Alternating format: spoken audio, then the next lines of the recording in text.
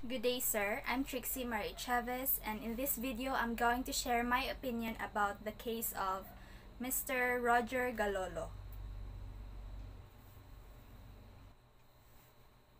So, for me, illegal ang aksyon nga ginabuhat sa taga Jin-Air kay Sir Galolo nga abandoning of post while on duty and suspend him for 3 months without salary kay igo raman siya ni kaon og dinner gamit ang iyang 1-hour meal break.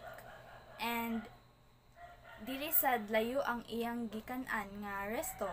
And according sa Labor Code Chapter 1, Article 85 nga it shall be the duty of every employer nga hatagan ang ilang mga employees og not less than 60 minutes time off for their regular meals.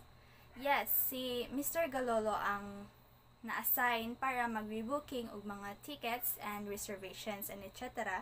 Pero dili niya sayop o wala siya sayop since it was his meal period that time nga niabot ang mga Koreans to take such flight. And he has the rights man pod to defend himself. So, mara to siya akong opinion, sir, and thank you.